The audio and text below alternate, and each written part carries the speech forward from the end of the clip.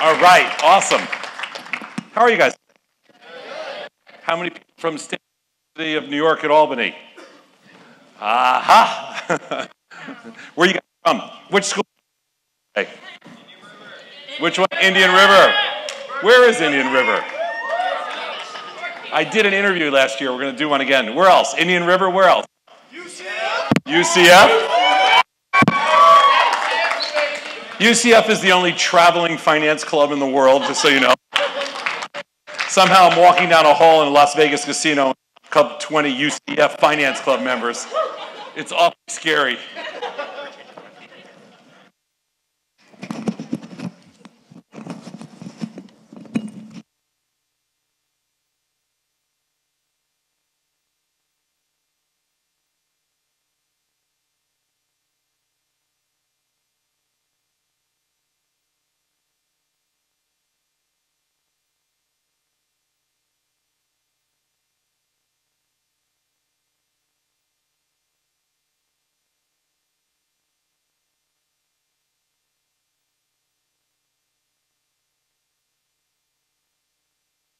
So we got UCF, Indian River, where else? Bernardino Beach. All right. So anyway, I think this is an incredible event because I worked my butt off to get a lot of people in a room just to hear about finance, and truthfully, our demographic is about, the average demographic of the day, which is at least 100,000 people a day, is a 55-year-old white male.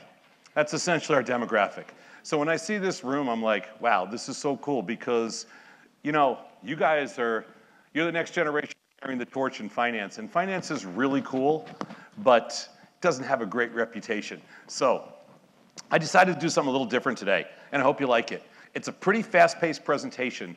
I'm going to show you 10 strategies or 10 traits. I'm not sure how best to classify them. 10 things you need to know, and I assume everybody I assume we have everything from freshmen to graduate students.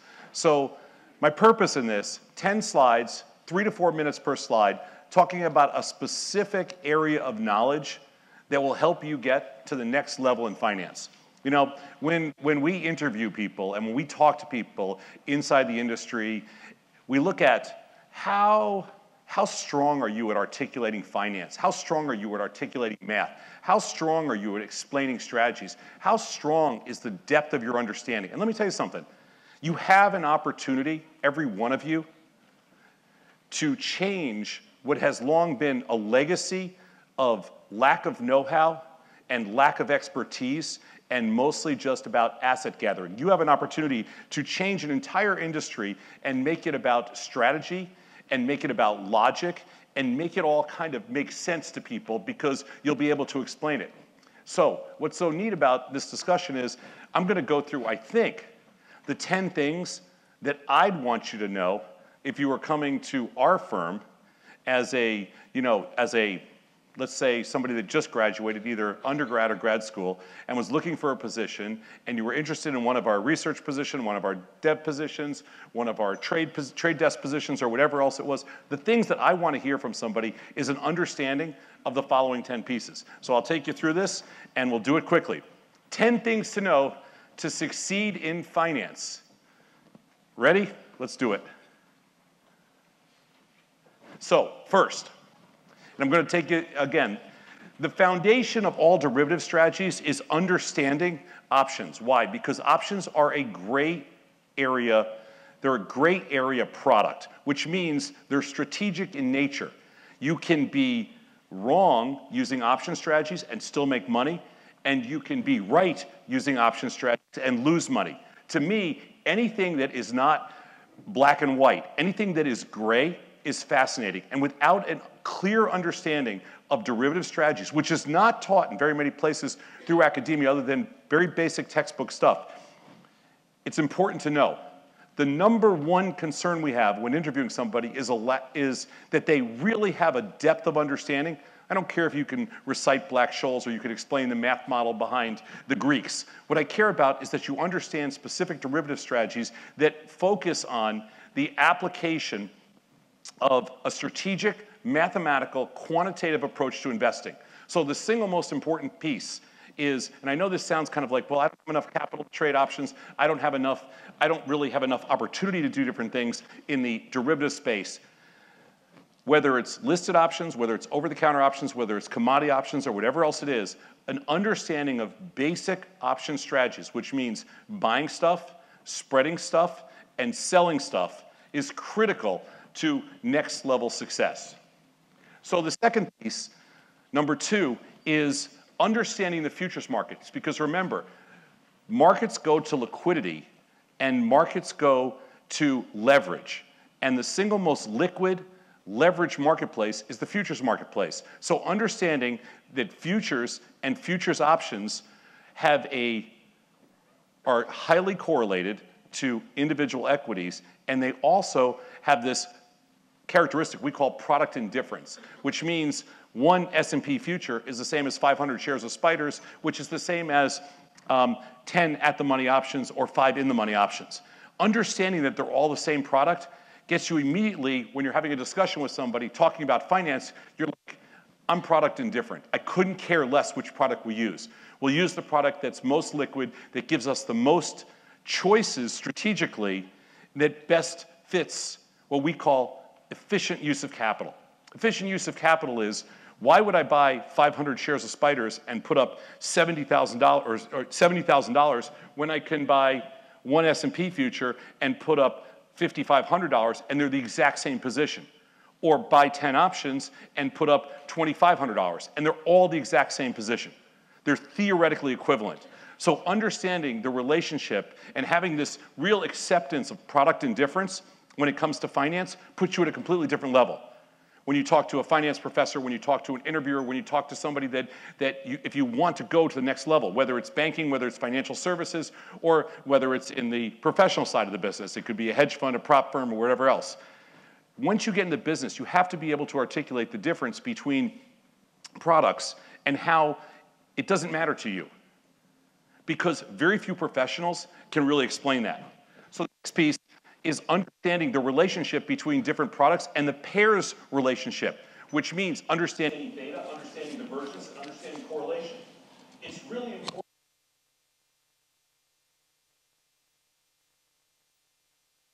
Have a clear picture of what does correlation mean and how does beta work. And in today's technology, you just log on to any platform and you can essentially see what your beta weighting is to the S&P 500, which just means how correlated are you to the S&P 500. And if you have two different underlyings on, like for example, most industry professionals think if you're long emerging markets and you're long US stocks, you are diversified. But the reality is, if you're long US stocks and you're long emerging markets and they have a correlation of, let's say, 75, you're not that diversified.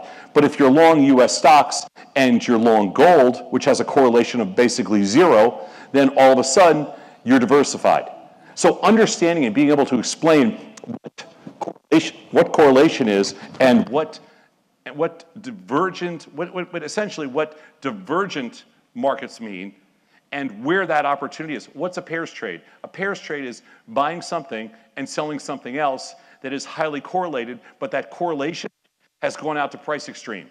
So for example, recently, on the last run-up in the stock market, the S&Ps and the NASDAQ and the Dow exploded up here and the Russell didn't move at all. So that relationship between the Russell 2000 and the Dow, let's just say for example, exploded up to the widest it's ever been.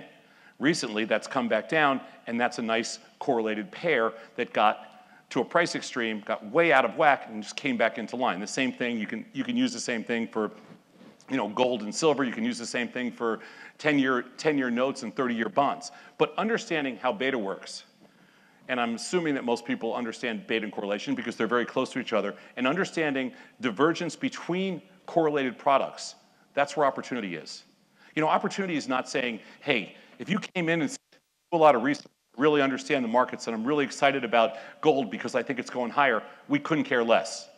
If you came in and said, you know what, I've been studying IBM, and I'm really convinced this stock is on a low, and I love this company, we couldn't care less. But if you said to me that the correlation between IBM and Microsoft is 73, and the divergence between prices at the widest level it's been at in 25 years, all of a sudden, I'm interested.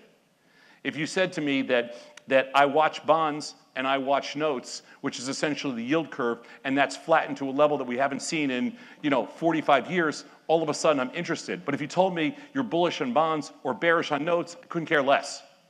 Hopefully that makes sense. Because I care about your ability to articulate divergence and opportunity. I don't care about what you think about the markets. Nobody does. So that's neat. Next thing is a specific opportunity, like the yield curve, which I just mentioned. So not too many 20-year-olds or 21-year-olds get an opportunity to understand and trade something like the yield curve. But if you knew you could trade it for maybe a few $100s or even less than that, maybe it's interesting. The yield curve is the relationship between long-term rates and short-term rates. And recently, that relationship got down to a level that we have never seen before, meaning that yield curve had narrowed and had flattened to a level where it was trading, let's just say, if I could throw a number on it, about 35 basis points. Well, if you believe it won't go inverted, which is fair to assume, then there's 35 basis points of risk to the downside, and the norm for that relationship is about 125 basis points. So if you could articulate that, hey, and this is what I want to hear from young people, and I hear it sometimes. And when we hear it, we get all excited because we're like, oh my God, this is a different level of understanding. But if you can articulate that, hey, something's trading at 35 basis points, it's got a floor at around 0, and it averages 125, well, the first thing that goes through my head is, those are amazing pot odds. And pot odds is essentially what we're playing for, because we don't know what's going to happen. So what are pot odds? Pot odds are when you have 35 ticks in risk and 70 ticks in potential profit, just because it's a math equation, not because you think it's going to happen. And that's the fascinating thing. And again, what I'm trying to prep you for, and I only have 45 minutes for this, is being able to articulate like why you would do something. What I love is when somebody can explain to me, I'm doing this because I believe it's a 50-50 shot, but I can make 2.5 and lose 1. That's all you need to hear. Because then you're saying, wow, I like the way this person's thinking. I like the way they're working through, the pot odds or the math on this. The yield curve's interesting because everybody understands interest rates. And bonds are, whatever, a $30, $40 trillion space in the listed marketplace.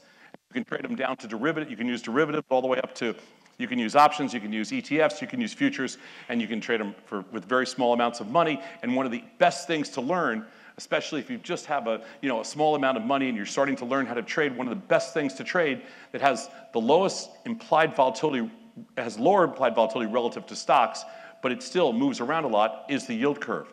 So it's just a suggestion. If you're looking for something to try, we have a yield curve that's very flat over the last years and years and years of easing, and it's something you might want to consider. But at the very least, you should be able to explain it, because once you can explain the opportunities in interest rates, you can easily explain the opportunities in bonds and other commodities, and it all just kind of snowballs from there. So, which takes me to a little bit more of a complex topic, but you need to understand vol arb and vol dispersion arb, which same thing. But you need to understand the relationship between volatility, which is expected move, and finance. Because essentially, I'm sure you've read this past week and I talked a little about this last night if you came to my last night, but over the last week, you've seen a bunch of inverse volatility funds kind of blow up. But that kind of puts volatility in a bad light. But volatility is very simply just expected move. And if you can explain expected move, and you can find opportunities inside of volatility, because volatility is essentially a measure of opportunity, it's just a fear gauge. And one of the neatest things for finance students anywhere is being able to explain vol arb, because every professional loves the concept of vol arb because it makes sense. XYZ is trading with a 30% volatility. ABC is trading with a 20% volatility. They have a correlation of 80. So I'll sell the 30, buy the 20, and then I'm highly correlated. So if the markets move in natural random fashion, there should be an opportunity to make money in there when volatility normalizes. Because remember, volatility is mean reverting. So the neat thing about vol arb is if you have a mean reverting asset and it's stretched to a point of some kind of divergence, then all of a sudden you look at it and you go, wow, this is a really interesting story. I don't know if it's going to work, but it's an interesting story. I can sell this, buy this. They are highly correlated, and maybe if they go back to their means, we profit from that. Now again, what's neat about this is you have to be able to explain it. And once you can explain it, you're at a different level in finance. Almost every quant fund, almost every prop firm, almost every hedge fund deals specifically with vol arb. And as soon as you understand, eventually, as an individual investor, I trade volatility. That's all I do. And most people that are individual investors that are successful essentially trade volatility as self-directed investors. But it requires just a little bit of capital. And when you're learning, just understanding the basic principles behind vol arb, very important in explaining kind of why you're excited about this industry. Next thing is hedging. And hedging is something that we don't necessarily cover in a classic fashion. So hedging is something like, let's say you own a stock, XYZ, it's trading for 100, and you want to hedge it. My question would be, why? Like, why would somebody hedge a stock? Because you're worried about it going down, right? If you're long it, and if you're worried about it going up, if you're short it. So that's probably why you would hedge a stock, but then why wouldn't you just sell it? And so the argument for hedging individual stocks to me is pretty weak, because if you own a stock and you think it's going down, just sell it and forget about the tax consequences for now. And if you're short a stock and you think it's going up, then just cover it, because hedging it is too expensive. Why is hedging expensive? Because the implied volatility numbers, or the expected move, is greater than the realized move. So when you hedge something, you pay a number. It's essentially insurance. And you pay a number that's statistically beneficial to the seller, not to you. So then why do you have to learn about hedging? You have to learn about hedging because it's not about hedging individual stocks. The key to hedging, if somebody asks you the question, or when you go to talk about hedging in an interview, or you go to talk about it when you're writing a research paper, or you're doing it for a school project, the neat thing about hedging is understanding that, hey, I have 6 different positions on, or you have 30 different positions on, or this fund has 100 different positions on, or this bank has 1,000 different positions on. How do you hedge that portfolio? How do you neutralize that portfolio using the concepts of product indifference to get you to a point where you can say, hey, we're going home flat tonight, or we're going home without that much risk on? Very few people understand risk, and very few young people understand market risk, because everything to you has always been black and white. There's very few opportunities to make hedging decisions in your life. But when you think about it and you can articulate and explain hedging, all of a sudden it gets really interesting. So you buy 5 different underlyings. There's some correlation, either positive or negative, between all 5 or 10 different underlyings that you buy. And with one simple trade, you can offset all that risk. For example, your net delta, your net directional risk comes out to 200 or 300 shares of spiders when it's all beta weighted to a specific underlying. And the next thing you know, you sell 300 shares of spiders and you're flat. That's called that's theoretical delta neutrality. But the neat thing about this is you're all smart. You wouldn't be here on a Friday afternoon if this wasn't something you're really into and you weren't passionate about it. So the neat thing is understanding hedging outside of, hey, I'm selling this against a specific stock, I'm buying a put against this specific stock or index, or I'm selling this option against a specific stock or index. That's not hedging. You can sell those out, you can close out those positions, you can do whatever. Being able to explain that the cost of expected move versus realized move is too great to make hedging an efficient process on individual underlyings. But if you want to hedge an entire portfolio, that makes sense.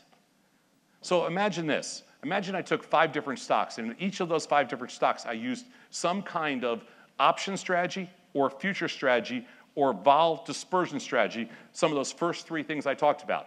And then when that was all said or done, when all those positions were put on, at that point, the next thing I said is, make me flat. So the game plan is collect all the premium from the volatility reverting to the mean, because that's a math model, and then hedge the position theoretically by using a static underlying like stock or futures. Once you can explain that, you can work for anybody. And I know you're looking at me like, I think he may be crazy. And it's possible. It may be. But we have put so We have put so many young people in positions of managing huge amounts of money and really taking on a lot of responsibility throughout the world of finance just because they can explain these 10 topics that I'm showing you today that nobody else ever talks about, and in a different way. And I know you're listening to saying, I'm not so sure that's true, but it is. It is. You know, we've seen people go from like just first-time interviews to basically being portfolio managers because they understand that there's way more to this business than they've ever kind of imagined with respect to hedging, with respect to product understanding, with respect to a strategic understanding. So let's talk about the importance of fear and how opportunity is priced. Because volatility, which you see exploding right now, we in 2 short weeks, we have blown up the entire short volatility bubble. I'm not sure how closely you have an opportunity to watch all this, but I'm assuming most of you have been aware for the last 15 or 16 months, the market has traded in the lowest volatility, at the lowest volatility levels, both on an average, mode, and mean, that it has in the entire history of the stock market. So we got down to levels over the last 15 months that we have never seen in the history of the stock market, which meant complacency was at record highs, which meant, more importantly, that opportunity, non-directional opportunity, was at record lows. Non-directional opportunity means that unless you were bullish, unless you played the market to the upside, opportunity was at record lows because there's no fear in the market. All of a sudden, in 2 weeks, you've seen volatility go a little bit greater than double, in some cases triple, in the broad market. That's an extraordinary move, but it probably broke the volatility bubble that we've seen, the short volatility bubble that we've seen for the last couple of years. The good part, and the reason this is, number one, breaking of the volatility bubble means there's going to be huge opportunity, and you guys are, your timing's perfect. You happen to be born the right year. Number two is because of that, because you're going to see extended opportunity over the next couple of years now, because since volatility is mean reverting, it means that for the next few years, maybe even the next decade, you're going to see increased movement in all markets. When you see increased movement in all markets, you see an increase in trading activity. When you see an increase in trading activity, you see an increase in job opportunities. And all of a sudden, the employment space in the financial side, when markets get volatile, explodes. I know that's kind of a backward down, trickle down approach to it, but when the business is boring and flat and there's nothing happening and there's no opportunity, there's very few jobs. As soon as opportunity starts to happen, as soon as volatility starts to explode, all of a sudden everybody gets more active because all of a sudden we realize that, you know, bull markets make people into geniuses that aren't geniuses. And bear markets and explosions in volatility, I'm not saying bear market, I'm just where we've seen an explosion in volatility recently. An explosion in volatility gives people that are smart, logical, that can use common sense, an opportunity to shine. So the takeaway from this is if you recognize what's going on right now, you'll see that there's a ton more opportunity, and there'll be a ton more opportunity going forward than we've had for the last 5 years. So if you're about to get out of school or whatever, you know, or this is something you plan to pursue, the opportunities ahead of you now will probably be pretty good for the next decade. And your ability to explain all this stuff will be very supportive as to your foundation, you know, So digital strategies, because I promised I'd touch on this. So let's talk digital for just a second. So digital is your world. I know they say, I mean, it's my world too because I trade digital. But digital essentially is your world. It's a millennial world, at least at this point. Opened at various, you know, firms all over the world. The problem with digital strategies is there are none. The wonderful world of digital currencies, Bitcoin and everything else included, is there's no depth to the market, there's no listed liquidity that's worth anything, and there's no strategies. So as much as I love the space because I think it has the potential, and I say potential because it's interesting, but it's all potential still because right now it's a speculative asset bubble, and whether it becomes something later on, we don't know. But the reason I think it's important to understand this Again, because it's a piece of your ability to articulate the space. The problem in the digital marketplace right now, which includes 2,200 different currencies, which includes the ICO market, which includes everything else, is that it's very black and white. Either you buy them and you hope it goes up, or you sell them short, which is really hard to do, and you hope it goes down. There's a lack of liquidity. There's a lack of listed marketplace trading, and there's a lack of transparency among the firms making markets. That always becomes hard to scale, but eventually they'll hit the listed marketplace. What you need to understand in the digital world is what it is, how it works, and where the opportunity is. So if some 21-year-old comes in or 22-year-old comes in and says to me, hey, you know what? I'm a digital currency expert. My first question would be, what does that mean? You're a digital currency expert. Because I'm a digital currency expert, I would say. Because I think XYZ is going higher. Does that make me an expert? And they'll be like, no, no, no, no. Here's why I'm an expert, and I want to hear. And if you can say to me, I'm an expert because I am preparing myself for when there are derivative strategies available, or for different arbitrage opportunities between markets, or because you can explain the correlation between different products, and you can explain the divergences between different correlations, and you can figure out by backing in, looking at the numbers, what the implied volatility is of these currencies, then all of a sudden I'm interested. But if you tell me you're an expert because you understand how they work, and you understand, and you're bullish or bearish for whatever fundamental reasons you have, I couldn't care less. So to me, the digital space is fascinating, it's wide open, but for reasons that most people, I've never heard them explain. There is no trade. There's just buy them, hold them, hope it goes higher, or sell them, and hope it goes lower, but it's really hard to short the marketplace. So for me, the digital marketplace is really interesting, but I need to see more. I need to see a derivative space to it. I need to see an opportunity where there's some transparency in the marketplace. I need to see much bigger money go in after it so that it becomes real. Anyway, it's important to be able to at least talk about that. So lastly, getting into selling premium. So this is really important to me because, and we'll go back to digital for just 1 second. And I talked briefly about this last night, so sorry for repeating it. In the premium marketplace, premium is determined by implied volatility. Implied volatility in the digital marketplace, Bitcoin and others, averaged about 130% for most of 2017. It's currently a little bit lower right now, about, let's just call it 100%. But the stock market volatility is about 35% or 33%. And when you take 33% stock market volatility and you compare the liquidity and the depth of product, there's no reason to trade digital. When stock market volatility is 10 and digital volatility is 130, there's every reason in the world to trade digital currencies because you can make money doing it. When digital currency implied volatility goes down and stock market volatility goes up, nobody trades digital, and that's what's happening right now. But understanding the concept of selling premium is the single most important thing that you really have to understand. The most important thing to know and to be able to talk about, because selling premium is a way of reducing basis or improving basis. Selling premium is a way to let the marketplace work for you.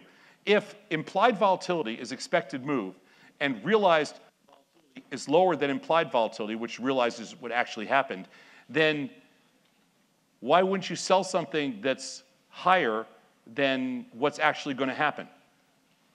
And the answer is you have to. In order to be successful, you have to. So then why doesn't everybody? Because there's an element of undefined risk. There's an element of understanding where that risk actually lies. So what's so fascinating about this is most people do not get to experience selling any premium. That means option premium more than anything else.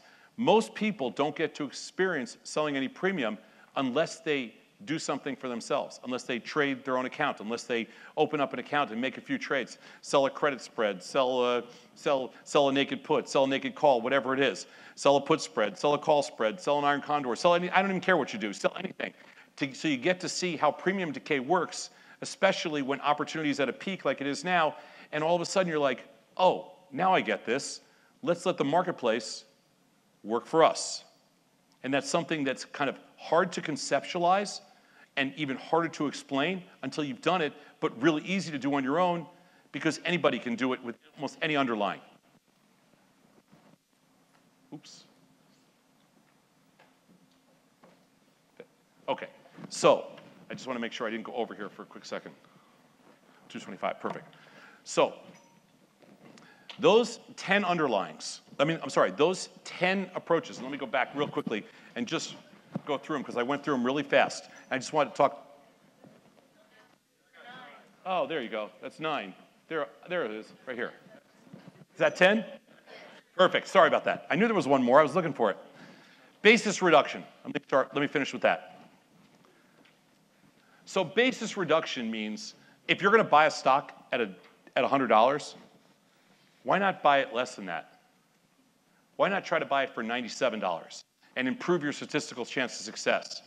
If you're going to buy this bottle of water for $1, why not buy it for 90 cents if you can and give away your upside? Basis reduction means, or basis improvement, I shouldn't say reduction, I should say improvement. Basis improvement essentially is the core strategy for every single thing we do. Being able to explain basis improvement means that you understand the concept of portfolio management and you understand the concepts behind wealth creation. If this bottle of water costs $1 and you can buy it for 90 cents, you have a statistical advantage over everybody that bought it for $1. It can still go to 0 theoretically. So if it goes from $1 to 0, you lose 90 cents. Everybody else that bought it $1 loses $1, so you did a little bit better, 10% better. But in most cases, markets are random. And if you can continually lower your basis by giving away some of your upside, you will outperform all of your competitors and you will impress those who you work with or for yourself, and that's how you build wealth. All wealth is created. Wealth is not created through being right. Wealth is created through being smart. And to be smart, you need to reduce basis or improve basis. To improve basis means if I bought this at $1, I have unlimited upside. But the reality of it is the expected move on this, let's say the implied volatility is 30 cents. That means the or 30. That means the expected move on this is from 70 to $1.30. I'll start over. This bottle costs $1. The implied volatility, which is how much it's going to move, is 30. That means the expected move over the course of the next year is 70 cents to $1.30. If I want to buy this at 90, I'm going to have to limit my upside to $1.15, even though the expected move is all the way up to 130. But if I'm going to want to buy this at 90, I'm going to limit my upside to $1.15. By doing that, I buy this at 90. You buy this, somebody else that doesn't limit their upside buys this at $1. Statistically, although my upside is limited, statistically, my probability of success goes from 50-50 all the way up to about 65%. That's the probability of making at least 1 penny based on the expected move. So the next thing you know, I have a 65% probability of success. You have a 50%. You have unlimited upside, and I gave up unlimited upside in return for upside, but a higher probability of success. In business, and Christy will talk about this next because that's what her discussion's about, but in business, any kind of business, whether you're an entrepreneur, whether you're a trader, whether you're a money manager, whatever part of the financial space you get into, if you can explain that a reduction in basis or an improvement in basis improves your probability of success, success breeds success. What we're looking for is scalable success. How can you have scalable success in random markets? If this is a random market and you don't know if it's going to be 70 cents or $1.30 in a year, it is very hard to have predictable, scalable success. If you want to apply any one of those 10 things that we talked about in finance and apply them continually, you need to have scalable, repeatable success. All of a sudden, that makes you super valuable. And just being able to explain basis improvement is the key to long-term success for any business. Any business. That's my last slide. So I hope you had a chance. I'll go through them really quick. Let me see if I can go back backwards on this. I don't know if I can. Oh, perfect. I'll go through them just for 1 sec. So, just as a really quick recap, because these are the 10 things I think you need to know to be successful in the world of finance. And this means through the interview process, last year I talked about differentiation, through the differentiation process, through the articulation process, and through just your personal success. It doesn't matter to me if you're in this room and you're listening to this discussion and you have no interest in finance, but you're going to enter the business world. Somehow you're going to support yourself, and somehow you're going to take whatever you've learned the first 22 years of your life and take that into, the next 40 or 50 years of your life. It starts with a foundation. Understanding how derivative strategies work is the one place you can go to make tons of decisions, to improve your decision-making skills, which ultimately, the number of decisions you make has a direct relationship with how successful you are. Futures and options is important to understand the futures business because the futures business drives the securities business. Most amount of leverage, most amount of liquidity. Pairs trading, understanding the relationship between correlated underlyings and where opportunity lies with respect to correlated underlyings is really important. So understanding pairs, how beta works, how correlation works, and how price divergence and what that means is cool because there is no such thing as mean reversion with respect to price. It's just something that's very objective. It's completely subjective, I should say that. It's completely subjective. With volatility, it's mean reverting. There's a math model behind it. With price, it's just subjective. So understanding that and looking for opportunity that way is kind of neat. Next is yield curve. Being able to articulate interest rates and the yield curve is important because when you get to a certain level, everybody cares about interest rates, and yet very few people can explain interest rates. If I asked my kids about interest rates and they're the same age, just a couple years older than you, they'd have a really impossible time explaining yield curve, and I've talked to them about it 100 times. They won't listen. Yield curve is just a young person that can explain flattening and widening of interest rates and just how that yield curve works, to me, very impressive. VALARB, the essence behind and kind of some of the essentials behind the entire professional world of finance. And just knowing that volatility and how it works and how it is expected to move and how correlation plays a role with respect to premium and volatility is a special skill, and very few kids have it. Hedging, knowing that individual stocks, individual underlyings, very difficult to hedge and probably not worth it because the expected move is greater than the realized move, which means you have to pay the price of the expected move, which means it doesn't work, or it's not worth it. So hedging is a portfolio thing. Volatility, understanding essentially that volatility is a measure of fear and is a measure of expected move. And as soon as you learn how to take advantage of volatility, because you understand what it really is, fascinating stuff. Digital strategies, just get what it is. Understand, be able to understand, explain blockchain, be able to understand, explain various currencies, just it keeps you well-rounded, informed, it makes you sound intelligent. But remember, right now, there's no real marketplace there. I mean, I know there's lots of trading going on, and I understand that lots of small trades and everything else, but it's not scalable enough at this point, and it's not interesting enough strategically to play a role, especially with us. Selling premium, critical to understand what that is and how it works and the logic behind it and the math behind it, because it is the one way to take advantage of outsized volatility. And lastly, basis improvement, because basis improvement in the end is your key to long-term scalable and repeatable success.